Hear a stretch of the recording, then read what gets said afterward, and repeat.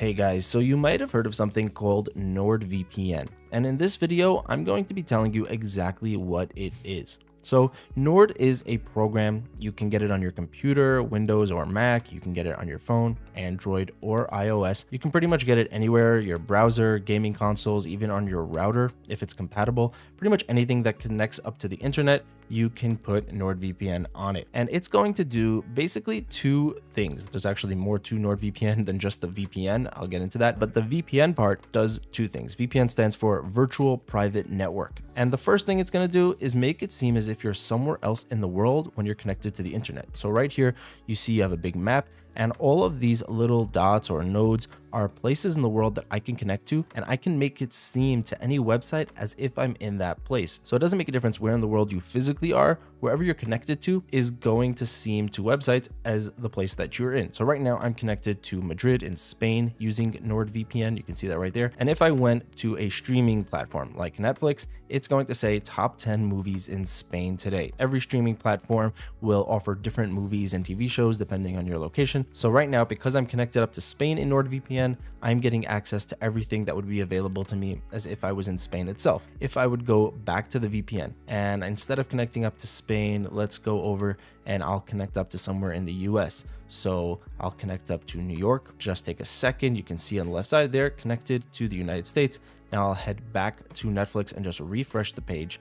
And instead of seeing top 10 movies in Spain, we're going to see the United States library. So now I'm just going to scroll down over here and there you go. Top 10 movies in the US today. Now I'm seeing everything that would be offered in the United States. And you can do this for pretty much any streaming platform. You can do it for Amazon Prime Video, for Hulu, Disney Plus. It doesn't make a difference which. And there are other reasons why you might want to change your location. If you were gaming and you wanted to get access to a game or early release that's only available in a different country, if you wanted to try to get better or at least more stable ping, you can do that with a VPN. If you were trying to access a crypto exchange that's only available in a different country, you can use a VPN. If you wanted to access something like Polymarket or different sports betting websites, you can do all of that with a VPN. Pretty much any situation where you would want to change your location and make it seem as if you were somewhere else when you are on the internet. Now, the second thing that a VPN does and that NordVPN does is protect your data. You see, when you connect up to the VPN, it creates something called a VPN tunnel, and it protects all of your data from hackers or the government, from anybody who would try to access that information.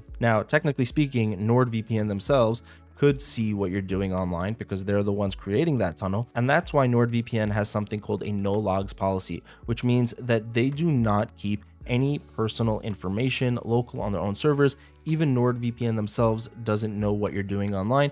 And that policy has been tested and audited by independent companies 5 times now. So it's pretty reliable. That's a nice amount compared to other VPNs. 5 no logs audits is quite a bit. Now, those two things, giving you increased security and being able to change your location, are things that other VPNs do as well. For example, ExpressVPN is a very nice option. They also have third-party audits of their no log policy. There is another VPN called Surfshark, which also will change your location. All 3 of these VPNs here, Express, Nord, and Surfshark, have 100+ countries that you can connect to and audited no logs policies. And by the way, if you want to find out more about any of these VPNs, there will be more information in the description below. But what's special about NordVPN is the amount of features that it offers. Their VPN itself is very advanced. You have specialty servers over here, things like Double VPN, which connects you up to 2 different locations before getting you over to the internet. So that gives you an added layer of privacy and security.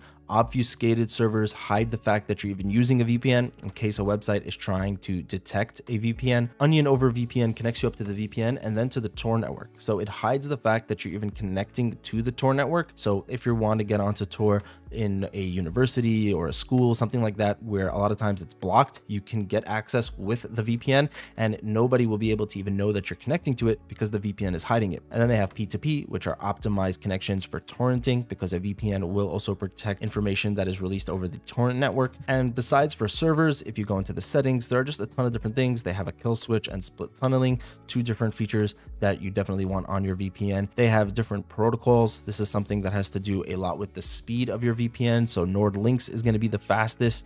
If you're in a country that has very restrictive internet, something like Iran or China, then they have NordWhisper. So there are a ton of different features. I don't want this video to go too long, but like I mentioned, there will be links for a full review of NordVPN in the description below, but there is just a lot here.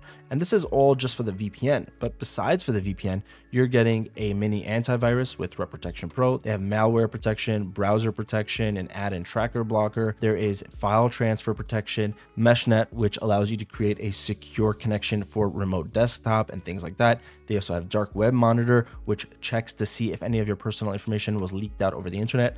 Even though it's called Dark Web Monitor, it's not just the dark web, it's the internet in general. So besides for just a VPN, you're getting a lot on top of that. I would say that, the two main tools that you want in order to get more protection and security on the internet are going to be an antivirus for things that you download on your computer and make sure that your computer doesn't get infected. And then when you're using the internet for websites that you visit, in order to get more privacy and anonymity, you would want a VPN, and NordVPN does just that. So I hope you have a better understanding now of what NordVPN is. It's not the only VPN out there. Like I mentioned, there are other good options like ExpressVPN and Surfshark. These are two very solid VPNs. And with NordVPN, I would say that they round out the top 3 VPNs currently available on the market. If you want to try any of them out, then I will also have discount links for you in the description that will save you money on each of these. So thanks for watching, guys. Let me know in the comments if you decide to try out NordVPN. Have an amazing day, and I'll see you in the next one.